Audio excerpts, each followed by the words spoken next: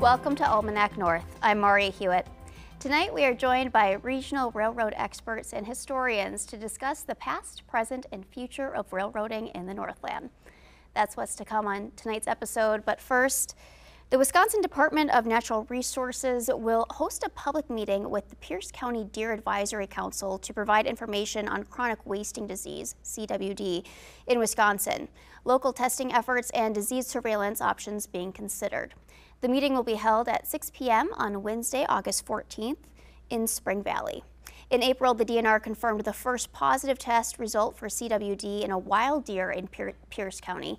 The deer was located in the town of Spring Lake and is within 10 miles of the Dunn and St. Croix County borders. CWD is a fatal infectious nervous system disease of deer, moose, elk, and reindeer caribou. The DNR began monitoring the state's wild white-tailed deer population for CWD in 1999. In late July, the Minnesota Department of Health confirmed 3 measles cases in unvaccinated children in the Twin Cities metro area, which once again stresses the importance of getting children vaccinated. The best way to prevent measles and other communicable diseases is through immunization. Children should receive 2 doses of measles, mumps, and rubella MMR vaccine. The first at 12 to 15 months of age and the second at 4 to 6 years of age. For all ages, it is important to talk to a physician to make sure you and your family are up to date on your immunizations, says Minnesota Medical Association President Laurel Rise. Diseases like measles have made a comeback because of low immunization rates. We thought we had these diseases beat years ago. Measles is a highly contagious rash illness which can develop into a serious disease that can lead to hospitalization and even death. Measles spreads easily by coughing, sneezing, or even being in the same room with someone who has measles. The virus can remain in the air for up to 2 hours after an infected person leaves an area. Additional information about measles can be found on the Minnesota Department of Health Measles website.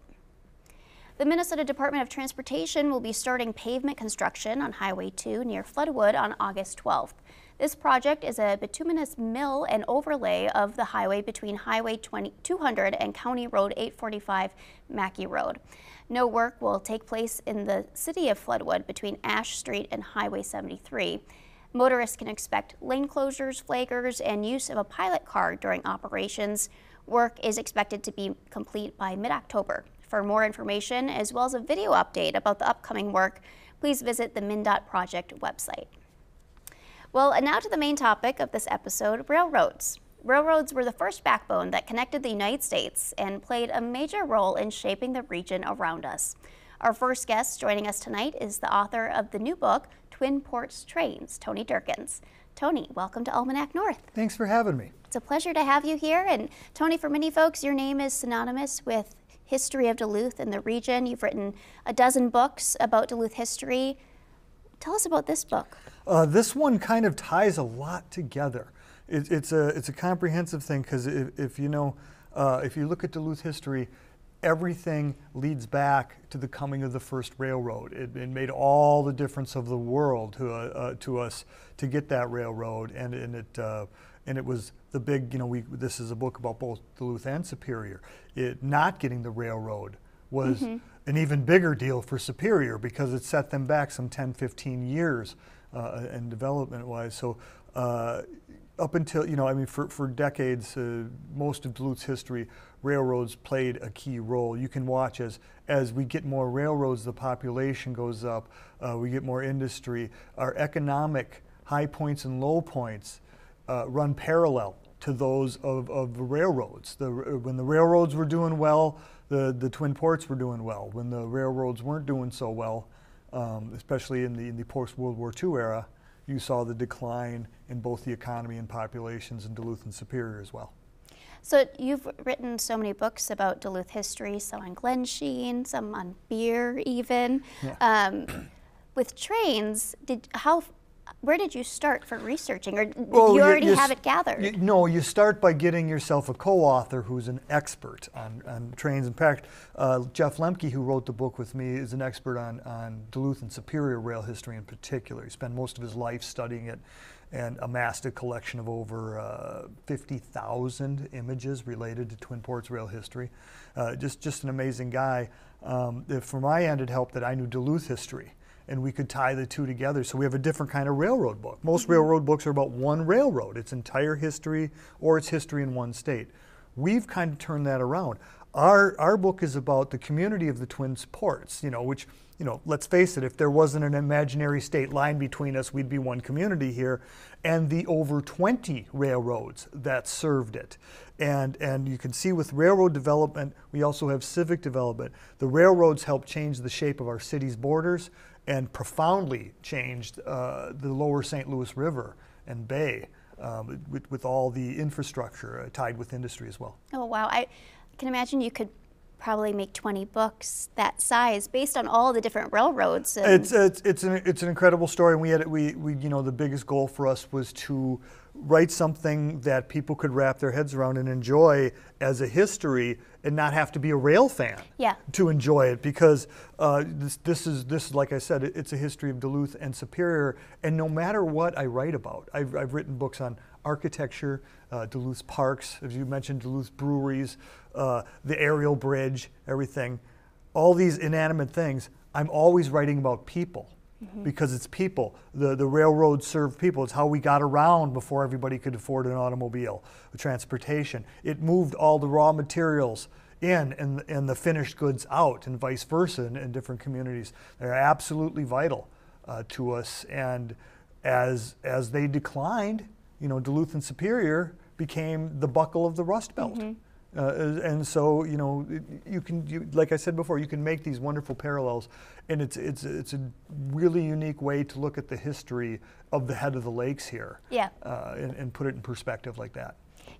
This book, and I know a lot of your other books too, there's always a lot of visuals and photos, and I know you sent some to us, so maybe we can pull a few of them up. Yeah, we have 275 at least images in the book. Wow. So how do you go about gathering these? Well, Jeff's collection was for more of the modern ones, and then we also the local archives, UMD's archives at the Martin Library, the Lake Superior and Railroad Museum's archives as well. Douglas County Historical Society helped us out. UWS has the Lake Superior Maritime Collection, which also has some railroad-related images in there. So we seek out all these images. There's wonderful archivists all over the upper Midwest here that help us out. We've collected quite a few over the years, as you can guess, and we try to find those that best tell the story. What's this big, long landscape This image? big, long landscape, this is 1914 on Rice's Point. These are the switch engines that belong to the Northern Pacific Railroad. These engines moved the trains around and hooked up the trains and moved them. They never, these engines never left the Twin Ports. They were all for moving things around the train yards and everything. They were the working trains. And this is the whole armada of switch engines out there with, if you can look closer, it's hard to see, but you've got both, you've got conductors and engineers and Northern Pacific officials in their three-piece suits next to the guys in their overalls and caps. It's a really fascinating photo, and it's just one of, like I said, one of the great things these old photographers did was not just take pictures of locomotives and train cars, but they always had people in them. Highlight it gave the it people. Perspective, and it reminded you that this is a human endeavor. They're really, especially the older 19th century photographers really made sure that they included people in their pictures. Absolutely fascinating. Those photos are so fun to see. So where can folks find your book? Well, if you're not in Duluth, you can find us at Zenith City online, or zenithcity.com, our website. But of course, all the local stores, bookstore at Fitger, Zenith Bookstore, Glen Sheen Gift Shop, the Marine Museum, of course, the Lake Superior Railroad Museum, where we launched the book last Thursday. Just different gift shops, Art Doc, go to a gift shop and ask for it, and they'll probably have it. A lot of options. Yeah. Tony, thank you so much for joining us. Well, thanks for letting me tell you about the book tonight. I really appreciate the time.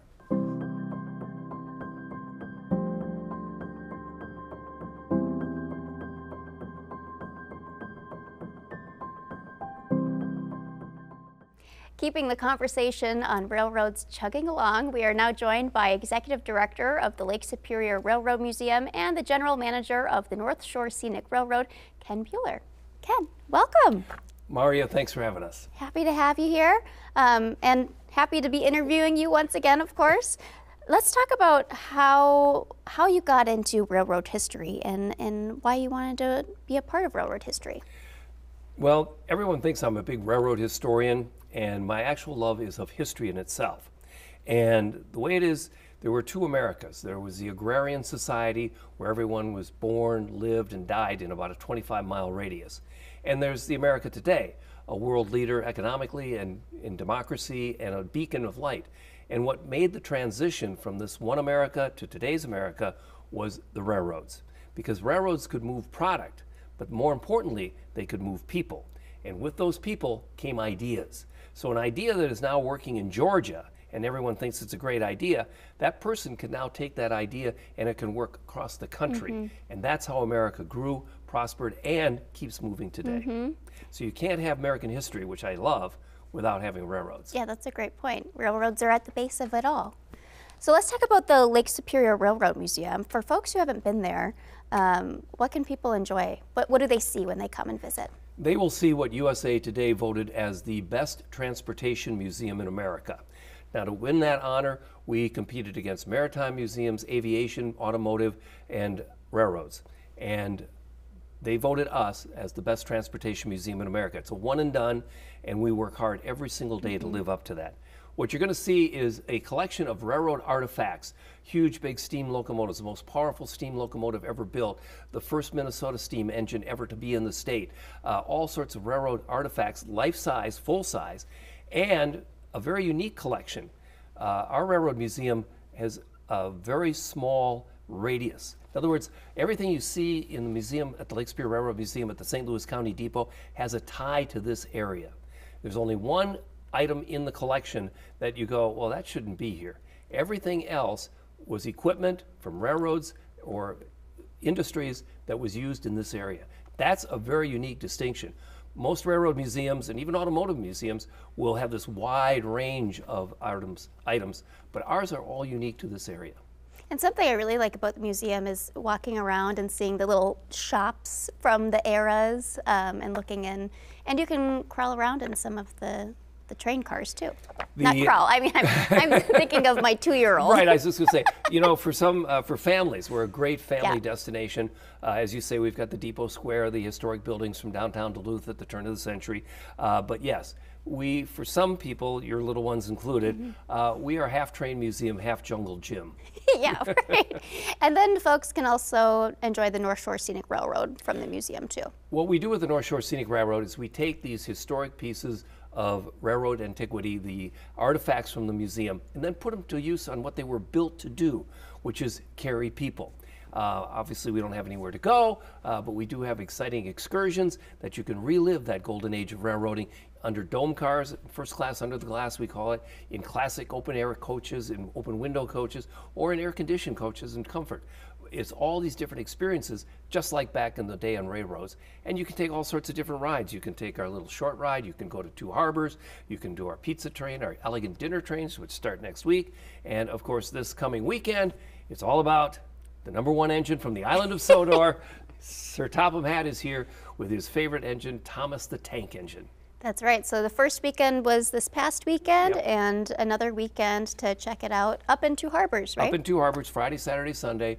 As with all things on the North Shore Scenic Railroad, it's a click away at DuluthTrains.com. You know, something that I find fascinating with trains and railroads is whether you're 2 or you're 82, there is a fascination.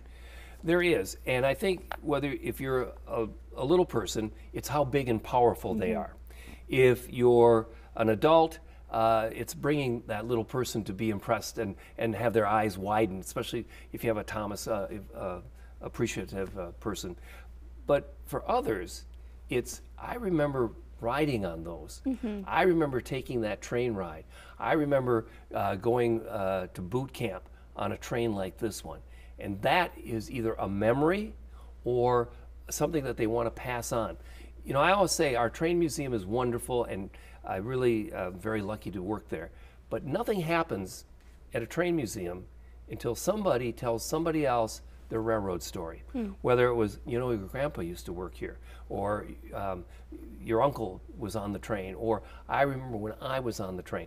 When those stories start to be told from generation to generation, that's when the stuff in the museum takes on its real importance, because a family story gets shared. It's the nostalgia. And everyone's got a family train story. And if they don't, we make a new one for them on the North Shore Scenic Railroad. There you go. Well, let's talk a little bit about future of railroad and train in Duluth. The Northern Lights Express, you've been a big part of that since the beginning. It's been a lot of us, yes. Yeah. Where is that right now? Northern Lights Express is at a crucial point. Now, this is the train connecting Duluth Superior to Minneapolis. About a 2.5-hour journey, state-of-the-art railroading, run by Amtrak, which we're now funded from the state of Minnesota fully, thanks to the legislators in this area and across the state that saw the beauty of this. We are now going for the last tranche of federal dollars that will pay for the 80%. We've got the 20% in our back pocket.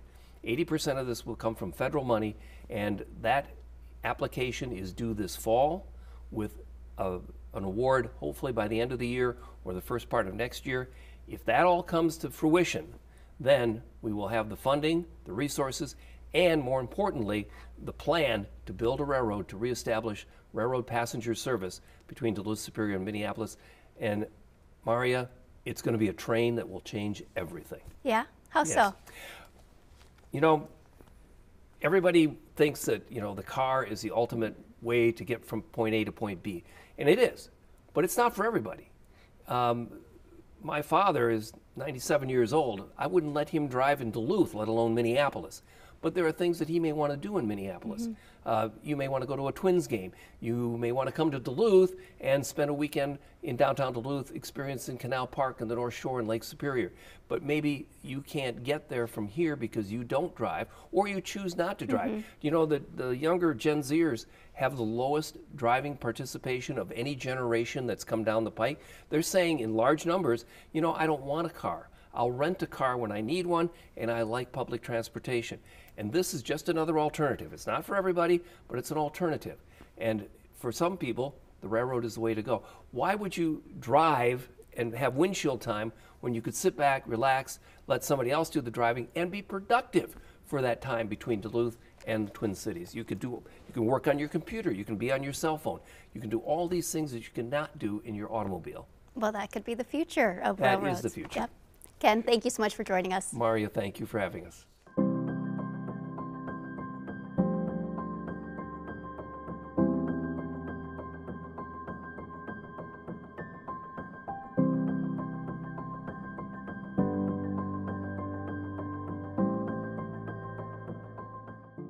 Our final guest for the program is Lake County Historical Society Executive Director Ellen Lynch. Ellen, thank you for joining us. Thank you for having me. So what drew you to work with the Lake County Historical Society and the Depot Museum? Well, I've always really been interested in history, and particularly in museums, because it dives a little bit deeper than what you get from history in K through 12 education. I've worked a little bit in museums down in the cities at Mill City Museum as well as the American Swedish Institute. And when the position opened up, I just decided to take a chance and move to the Northland. So that's awesome. Well, welcome. Yes. We're happy to have you here. Well, thank you. Yeah, so I've been executive director for about 5 years, and we manage 3 sites, the Two Harbors Lighthouse, the Two Harbors Depot, as well as the 3M Birthplace Museum. Wow. So just, you know, a lot of different hats, and that's what I really love about this position. Different aspects of history of Two Harbors, too. Yes. So tell us about the depot and the history of the depot in Two Harbors. Sure. So the depot was constructed in 1907, and it was the headquarters of the Duluth and Iron Range Railroad. So the railroad really got started in the 1880s, well, 1883 to 1884 to be specific. The DNIR laid track from Agate Bay all the way to the Vermilion Range, which is now known as the Iron Range. Oh, wow. So that fast construction of the trackage really led to a shipping boom out of Agate Bay. as the iron ore needed to be shipped out of a port on Superior, which Agate Bay was chosen to be that site. So that quick construction of the railroad inland brought a construction boom to Agate Bay, which then thus built the wooden ore docks in Agate Bay, parts of which are still used today. So that's a very important track. Yes. That witted in the 1880s. Yes, and the 3-spot, which is the little engine on display outside of the Two Harbors Depot, actually built that track out to the Vermilion Range. So it was put on display in 1923 right next to the historic depot, which was built in 1907 to also carry passengers and become a hub for the growing city.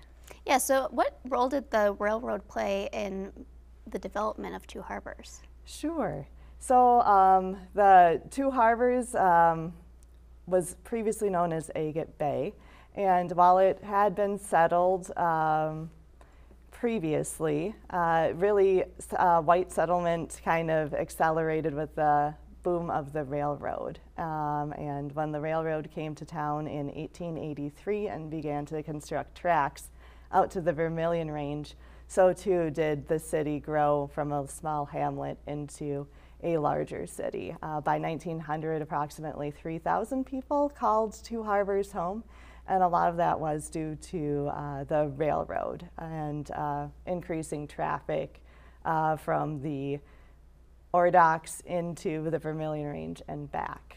So with the construction of the ore docks, larger shipping traffic came up, as did, and then so as the increased shipping was in Agate Bay, the lighthouse got built in 1893 to help guide ships in and out of the ore docks. So all of that history is connected back to the railroad. And really, without the introduction of the ore docks and the railroad, construction wouldn't have been as accelerated as it was in the early part of the 20th century. So a very integral part. Yes, to a the very integral part, yeah. So now the depot is a museum. Yes. So what can people find when they come to the museum? Yes, so right now the depot is one of our 3 sites. So we are open 10 to 5, and it is open for a $5 admission charge.